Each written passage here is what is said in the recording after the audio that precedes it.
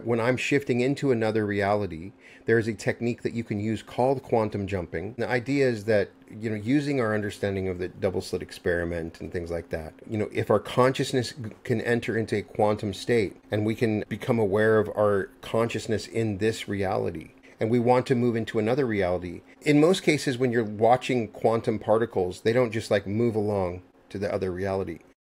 There's a flash of energy and then they end up somewhere else. And so with that awareness, I learned that if I could create this energetic sudden burst, I could suddenly move myself into another reality. There are other techniques that you can use, and sleep meditations are a little bit different, but it's an energetic shift that happens. And it's like a quantum jump.